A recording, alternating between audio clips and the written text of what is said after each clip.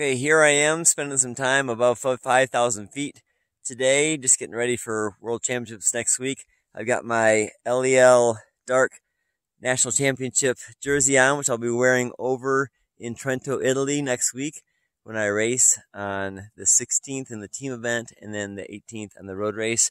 I'm over here on my Officine Matteo, this hot rig that I just love riding on the mountains and the flats all over the place. It's a perfect machine for every kind of condition. Right now I'm at the Ridge Junction Overlook, which is 5160, but I've been up around 5,700 feet too today. In and out of the clouds, as you can see. Getting ready for Worlds, excited about it.